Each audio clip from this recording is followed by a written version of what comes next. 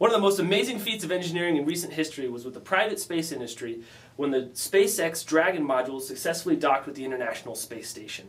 In this module, we start when Felix Baumgartner lands in New Mexico and pushes a button, and this initiates the launch process of the Falcon 9 rocket.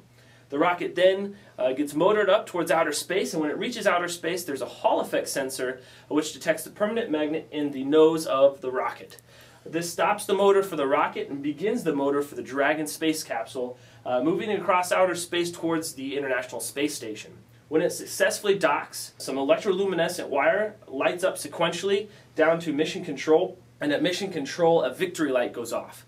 And when the NXT light sensor detects the victory light, celebration ensues and mission control jumps up and down, pulling a string and triggers the next module.